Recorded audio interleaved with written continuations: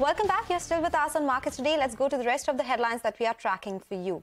The fourth headline now, Dalmia Bharat clocked gains today after agreeing to sell its 42.36% stake in Dalmia Bharat Refractories to promoter group, that is Sarvapriya Healthcare. Nigel is here with all those details and what led to this surge in stock. Nigel. Well, that's right. It's good news coming in for the Dalmia Group on the whole, because they've gone ahead and they've exited their 42% stake in Dalmia Bharat Refractories business. Remember, they had around 42% odd, and the total consideration that they'll be getting for this is around 800 crores. The entity that's buying this stake, this 42% stake, is the promoter entity.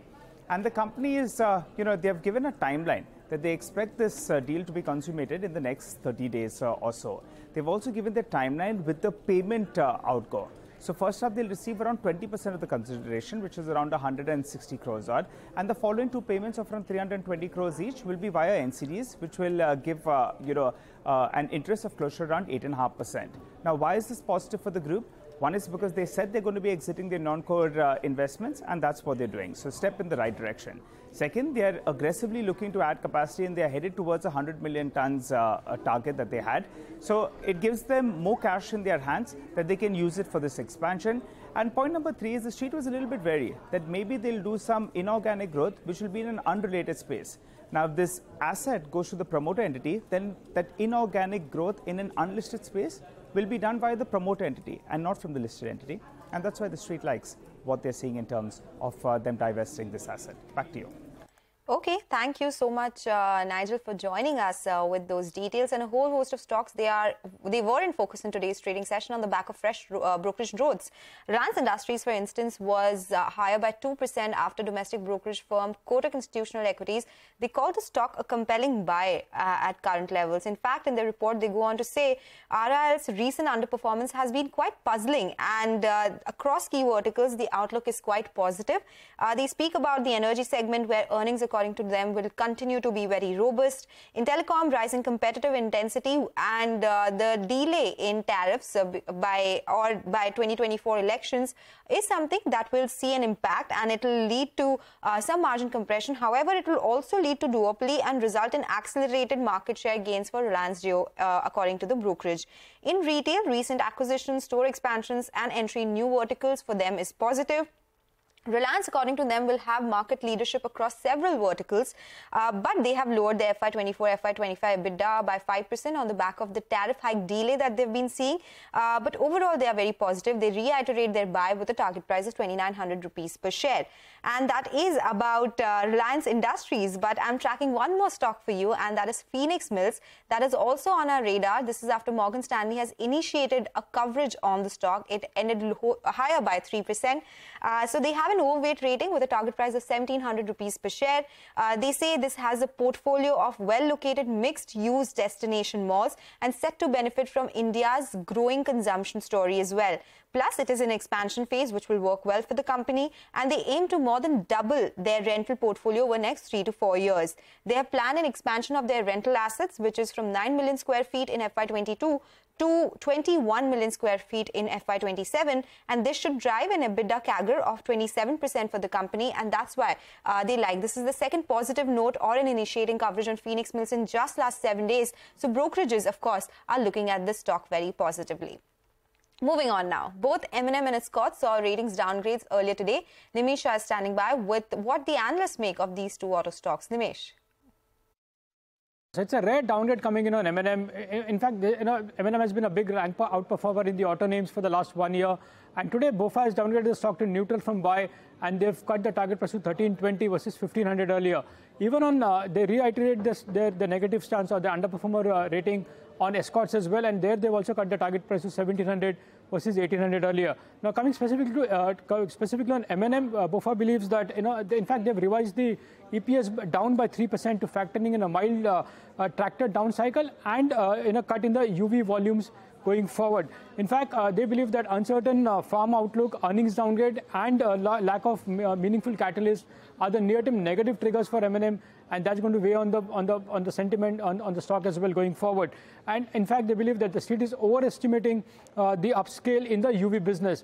As far as the tractor industry is concerned, BofA believes, and they've actually cut the volumes by 3 to 4% for FY24, and they say that if that El Nino has to be taken into account, then the decline for the tractor industry could be 8 to 10%. Though that's not the base case, but that's the risk for the tractor industry going forward. So on back of big outperformance, the fact that M&M is a big outperformer, and given the headwinds for the sector, today BofA has cut the ratings on M&M to neutral, and they've got a target position of the 1320 versus 1500 earlier.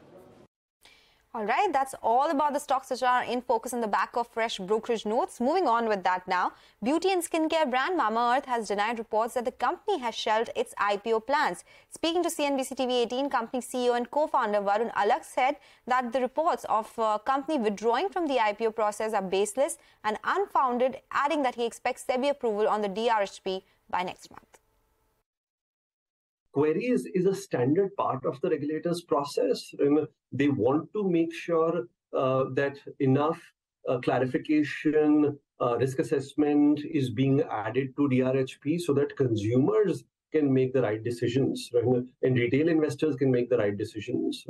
I think they have shared their queries. We have already responded to all of the queries. We first start focusing on getting this approval our way, and post that we want to get together with our syndicate, right, and have a conversation around what is the best timing to file RHP.